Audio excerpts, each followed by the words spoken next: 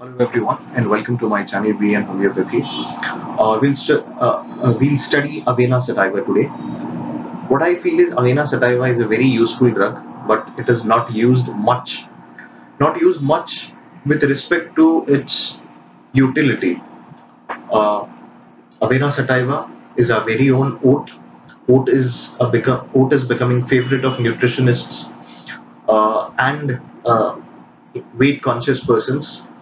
Oats are uh, gluten-free, rich in fiber, rich in antioxidants, and they are rich in vitamins and minerals. They are helpful in preventing childhood asthma and cardiovascular complications, and they also help in uh, blood sugar control. Uh, but coming back to our remedy, Avena sativa, it belongs to Graminaceae family, obviously our common oats. The mother tincture is prepared from the whole fresh plant, and good results are obtained from considerable material doses. Few of the keywords that surround around uh, Avena sativa are weakness, insomnia, addictions, and nervous affections.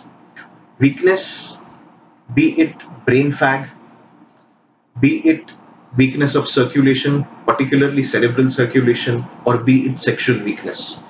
Owing to the sexual weakness, Avena sativa, when it comes to the mother tincture form, it is very important remedy along with ashwagandha and damiana. It has brain fag of persons subject to mental exertion, brain fag after acute diseases, or brain fag after worry and anxiety. Sexual weakness, just as I said earlier. Uh, it is a very important remedy for insomnia. Insomnia, particularly of alcoholics, or insomnia of people who have had a masturbation habit. Uh, it is one of those remedies which you should add to homeopathy de-addiction remedies. It is I am not sure what is the incidence of opium addiction in today's date, but in our homeopathic literature, it is one of the very important remedies for morphine addiction, opium addiction. uh, Also for coping with alcohol and tobacco addiction.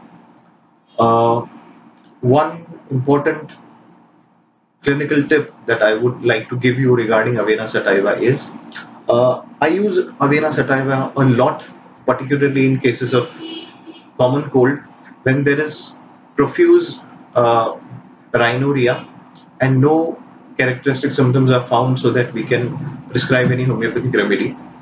Uh, Profuse watery rhinorrhea. In such cases, I use Avena sativa a lot with very good results. About 20 drops of the tincture in warm water would be preferable, which yields very good results. Uh, Wish you everyone a very happy Dhanteras. This was about Avena sativa from my YouTube channel, Me and Homeopathy.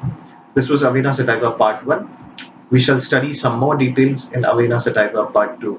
Thank you. Stay tuned and happy Diwali.